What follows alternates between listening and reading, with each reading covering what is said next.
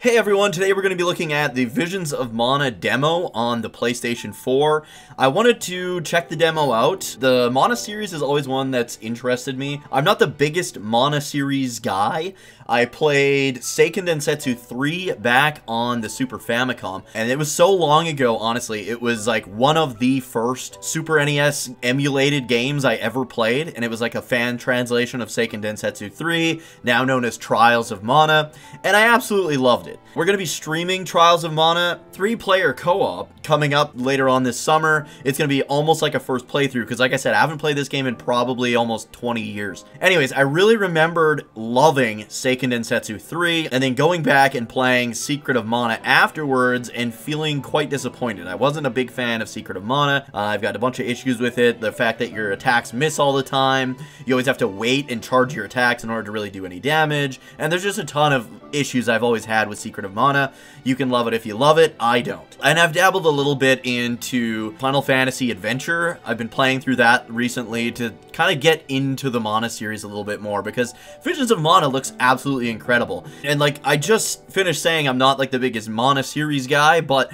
I do want to say how much I love the art style. I think it's absolutely gorgeous, and I think Visions of Mana did an excellent job at capturing this art style in an HD, 3D, fully realized environment. Like, absolutely, it looks absolutely stunning. But let's get into it. If you guys enjoy JRPG content, Dragon Quest content, reviews, top 10 videos, podcasts, please remember to like, subscribe, and turn notifications to all so you won't miss the next video. I'm trying to get to 5,000 subscribers by the end of the year, and it's only possible with your help. Another thing I wanted to mention before we get into the actual look at the demo here on the PlayStation 4 is SquareEnix is doing a pledge to plant 25,000 new trees for Visions of Mana. They've partnered up with One Tree Planted. Basically, any Visions of Mana content you watch either here on YouTube or on Twitch, any like streams or videos, any footage of the demo you watch is going to increase the amount of hours watched, which will increase the amount of trees planted.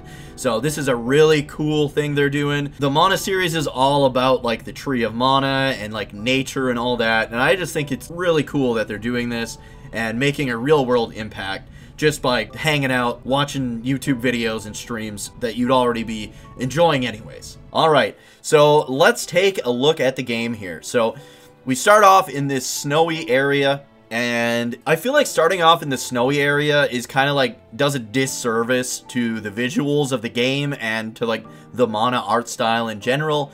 But I also feel like maybe they did this so that you'd get through the snow area, you'd learn some of the fundamentals without being in awe of your surroundings, and then once you get to the next area, then it's like lush, green, and vibrant, and you've got this kind of open area to explore. So I will say when I first started up the demo and you're just in this kind of one-way street, narrow pathway of this snow area, I felt like, oh no, this game's going to be pretty on rails. And then once you get to the first kind of open field area, it's a lot more open. There's a lot more exploration and stuff you can do. But anyways, the first thing I wanted to talk about is I am generally not an action RPG guy. I'm quite terrible at like hack and slash games and stuff like that. But the combat in this is actually pretty enjoyable for me anyways. I'm mostly a turn-based JRPG guy, so action combat, not really my jam, but as I got used to it, the combat is like, it's got enough little bells and whistles to keep you interested and give you different things to try out in battle, different things to turn the battle in your favor. It's also, at the same time, not overcomplicated to where someone like me can't figure it out. So the combo system is very, very basic, which is honestly a godsend for people like me,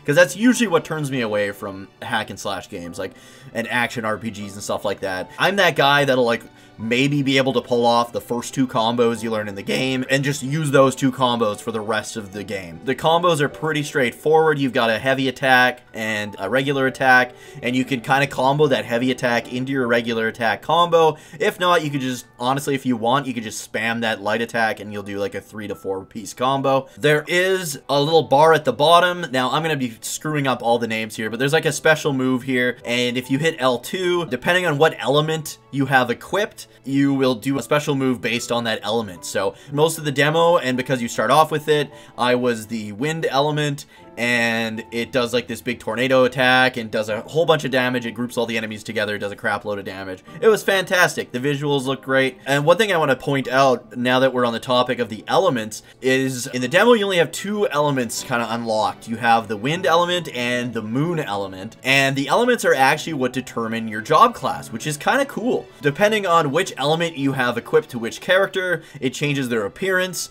and it changes their job class, and some of the different job classes obviously change what kind of weapons you use. So you'll see that I think his name's Val, the main character. When he is the wind element job class, he uses swords, which is I think the same as his regular job class, which is called like a guardian. And then once you change him to the moon job class, moon element job class for him, it's like a tank kind of build.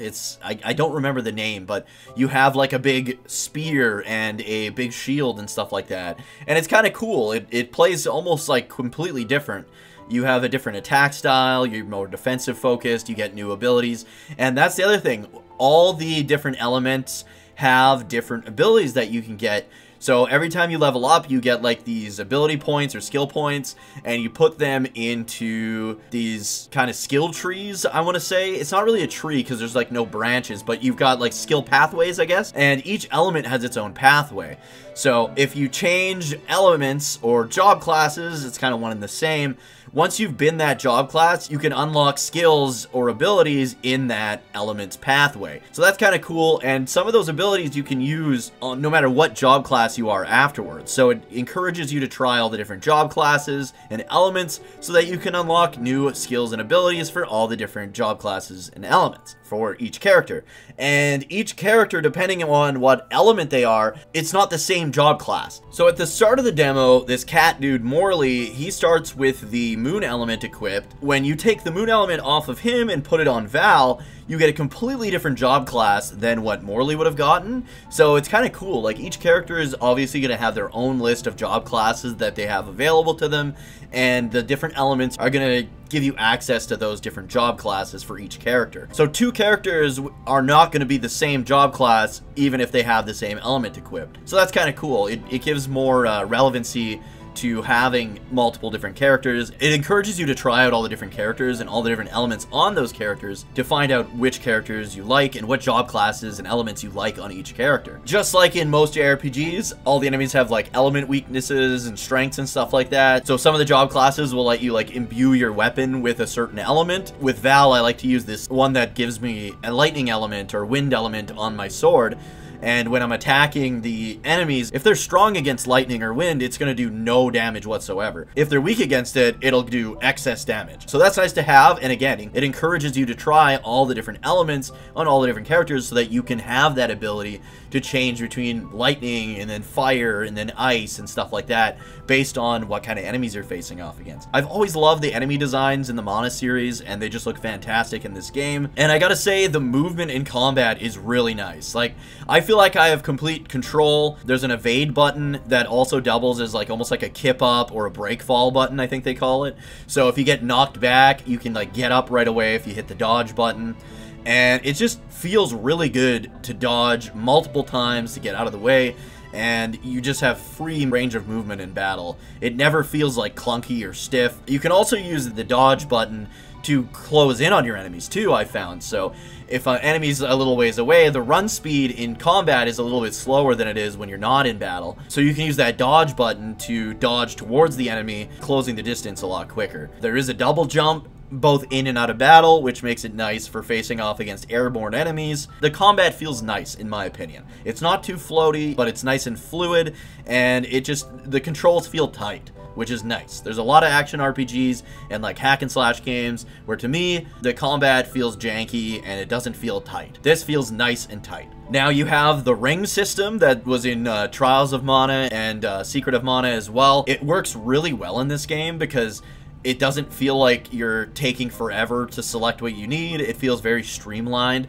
You also have kind of like 2 hotkey menus. If you hold like R1, you can set like attacks and items to your face buttons.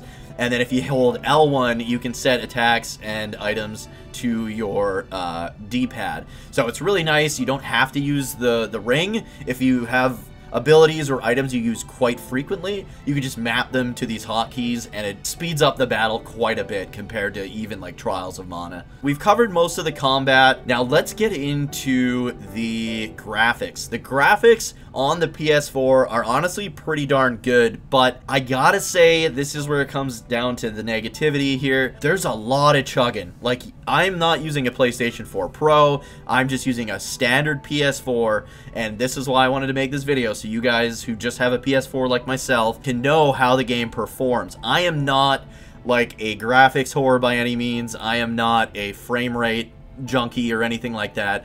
I play almost every JRPG in like 30 frames per second, and it never bothers me, but this game chugs like crazy. Maybe they'll fix it because this is just the demo, but there is a lot of chugging. You can even see in like this outro little cutscene here after the boss fight that it just really chugs hard.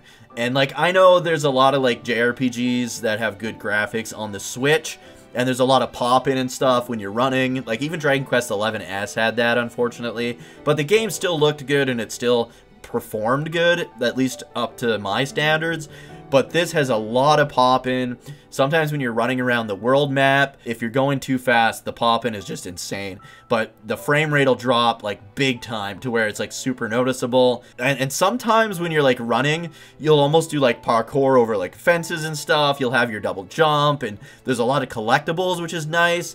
The world map does mark off areas where there might be something. So be it a treasure or some kind of a little side quest or event or something like that. I don't know if I like this or not. The 37-year-old man in me likes it because I don't have a lot of time to play games anymore. I do love exploration. Like, exploration in video games, especially in JRPGs, is like the #2 thing I love. I think it's just from growing up playing Dragon Quest. I love exploring these vast worlds, and this game has a lot of exploration from what I can see, but it also has these little markers that tells you there's going to be something there. So I don't know if I like knowing that there's something there before I even go there. At the same time, it's kind of nice not having to rub against every wall and go down every single path when I know that there's an item at the end of this path. The item placement's really good. It's down paths that you're going to probably want to go down anyways. So I don't know. It's kind of a catch-22. It kind of feels like hand-holding, but at the same time, like, it kind of tells you where these items are going to go and encourages you to explore more that way anyways. I don't know. Let me know in the comments what you think about that. It took me a while to figure out how to save the demo. So there's like these little sparkling things, and if you talk to them, a little tree sprout will come up, and then you can save your game, and then you can teleport between these little tree sprouts as like a quick travel method, which is super nice. I always love when save points have that. But yeah, it probably took me like an hour and a half to figure out that these little sparkly areas were where you save your game.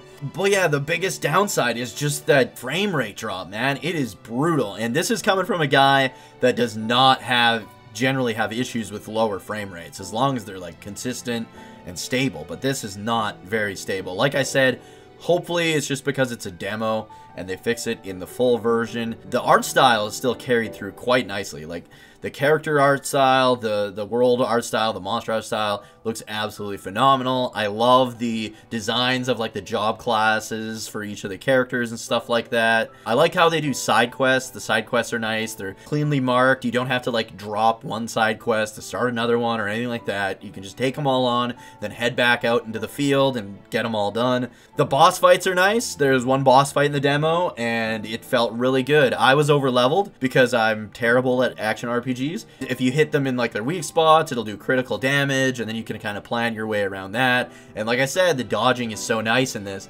that even when the enemy's like pouring it all on you, it's really, if you're paying attention, it's really easy to just kind of get out of the way and avoid damage. And I honestly did better against, I think, the boss than I did against mobs, because the mobs, there's so many of them and they start surrounding you, and the boss is kind of like one big dude. You just gotta watch out for his big attacks and stuff like that. He did call in some mobs during the boss fight, but we were able to easily take care of him. I really hope they add multiplayer to this. I know the developers said that there is no multiplayer, but it's not off the table to add later. I really hope they add it.